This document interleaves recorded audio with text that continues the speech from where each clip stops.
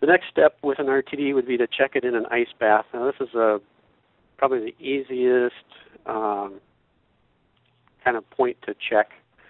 Very low uncertainty associated with it because you really don't have a lot of equipment involved. You've got insulated container, some ice, and typically some kind of an ohm meter to measure the probe. You can make this up using crushed ice, purified water. Distilled water works well. And what you want to do is pack that insulated container with the crushed ice and then just pour in enough water to fill up the little gaps in between the chunks of ice. If the ice starts to float, you've got too much water in there. And then you want to insert the probes into the ice, and don't take the probe and try to beat a hole in the ice.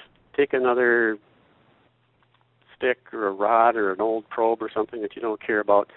Poke the holes in the crushed ice that way, then stick the probes in there, and insert them far enough so that you have at least 3.5 or 4 inches of immersion for a 1/4 inch diameter sensor like we show here. You need to make sure that you have that sufficient immersion just so that the ambient air conditions aren't affecting your measurement. And here, if we're going to verify that they meet either one of these RTD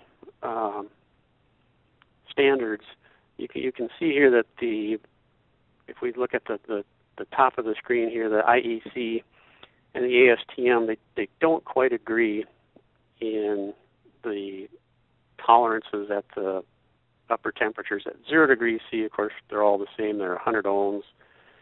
But as we go away from 0 degrees C, the two standards drift apart a little bit. But here, with the ice bath check, you do want to make sure that we meet that 0, and then if you're going to do an elevated point, that it falls within either one of these standards. And so that's a good way just to verify that the RTD is still within the manufacturing tolerances. There's some equations you can use here to calculate what the tolerance is at various temperatures. If we look at the first one, it's a grade A tolerance band, so it would be 0.13 plus 0.0017 times the absolute value of the temperature in degrees C.